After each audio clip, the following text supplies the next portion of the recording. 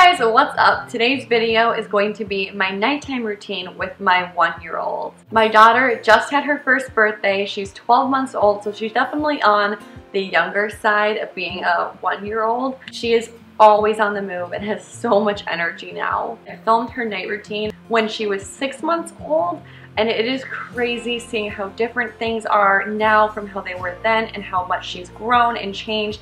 So I thought this would be really fun to document how different our routine is now. I feel like I didn't post that video that long ago, but so much has changed. She's grown up so much.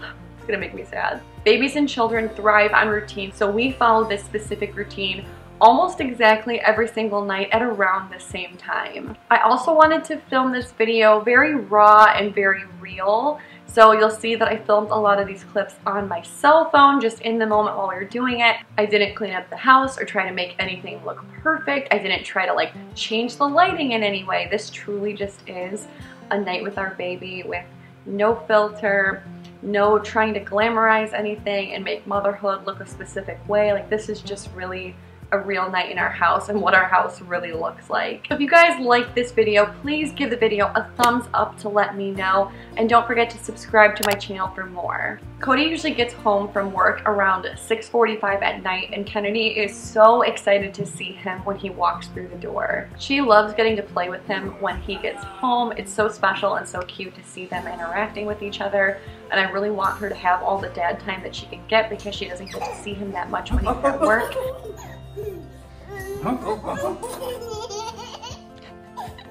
While the two of them are playing, this is usually when I will get dinner together. I wanted to say a huge thank you to Blue Apron for sponsoring today's video and for helping my family simplify dinner time. You guys know that I love meal delivery services for how much time they help me save, and I love that Blue Apron has easy to follow recipes and fresh ingredients that are perfectly portioned. This way we can make different meals and try out different recipes without the food waste and without spending money on ingredients that we would only use for one meal.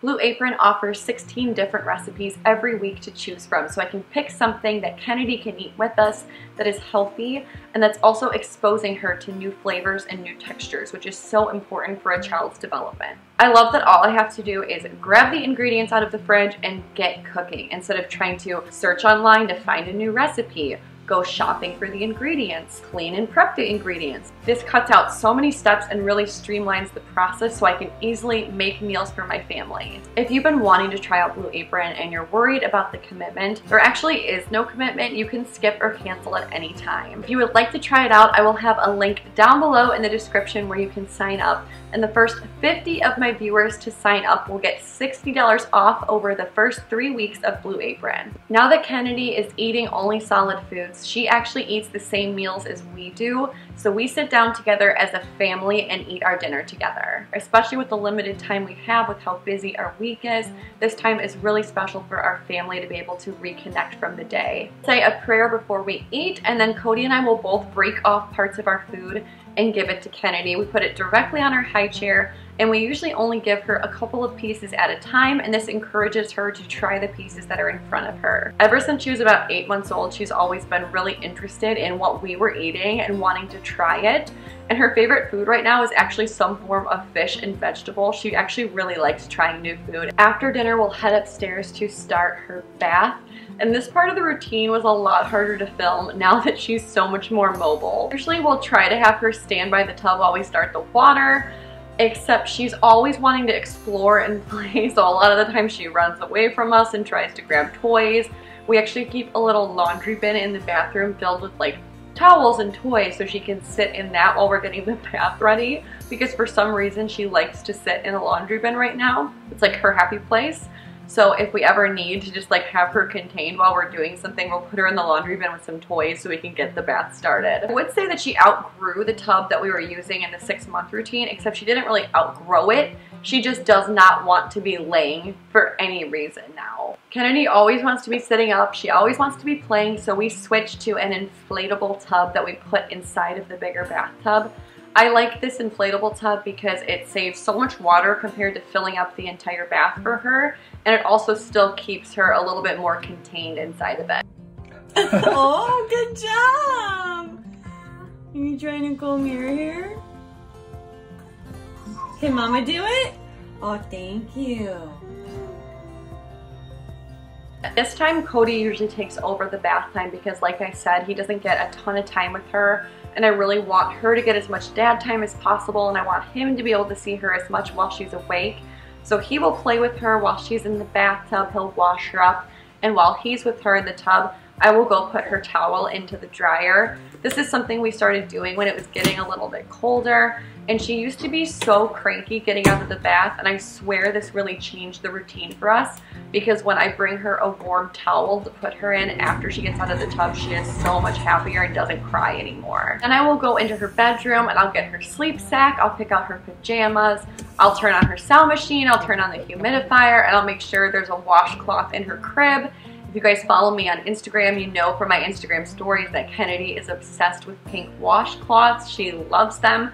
She sleeps with one every night. It's kind of like her blankie. I'll lay out her pajamas and sleep sack on her bed, and then I'll go get the towel from the dryer. And at this time, Cody will take her out of the tub, we'll put her in her towel, and I will dry her off. She just recently started giving Eskimo kisses, and usually it turns into full-on kisses, and it's so sweet. She's so adorable, so playful, and so funny now. I absolutely love this age. The stage of her personality is just so much fun. After drying her off, I will attempt to put her lotion on her. This step in the routine also used to go a lot quicker. Now when I'm doing her lotion, she's always trying to hand me the products we're using, like the diaper cream and the lotion, because she's trying to help me out now that she's more aware of what's going on and she's really able to grasp the concept of the routine. It's so sweet that she's trying to help me out, but it definitely takes a little bit longer to get her lotion on her.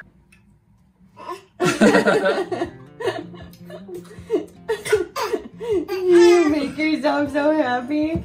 Then we'll put her in an overnight diaper and we'll go into our room, and Cody will put her in her pajamas and in her sleep sack.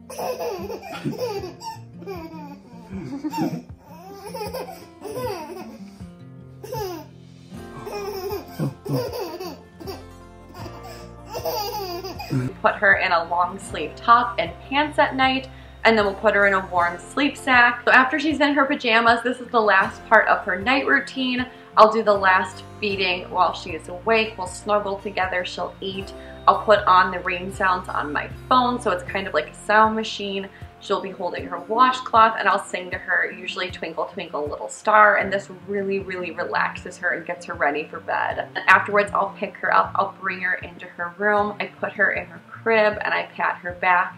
I sing to her a little more, and I say, Mama loves you, sweet dreams, good night, and then I walk out of the room. And usually during this time, she rolls over, she gets adjusted, and then usually within a minute or two, she's put herself to sleep. So after Kennedy has put herself to sleep, this is the time of night where we'll either get some more work done, or I'll take a bath and drink a glass of wine, or we will both watch a show together, and that's what we've been doing the last few nights now that we have the show back on. We both have really been enjoying watching Jack Ryan again, so we've been really excited to finish that. This is the time of night where we can really get to spend a little bit of quality time with each other and catch up on each other's day. And I don't have any footage of this because I do this when it's like pitch black at night. Usually around 10:30, I will go pick Kennedy up out of her crib while she's still asleep, and I will dream feed her. We had previously tried to cut the dream feed out at around 11 months, but then she had a really bad bout with teething when her top 2 teeth were coming in, so we brought the dream feed back and we're still doing it.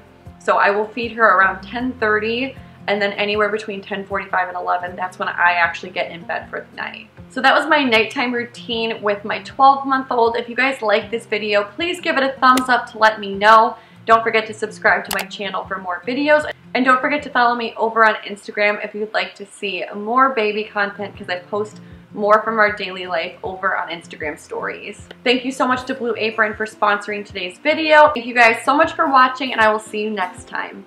Bye!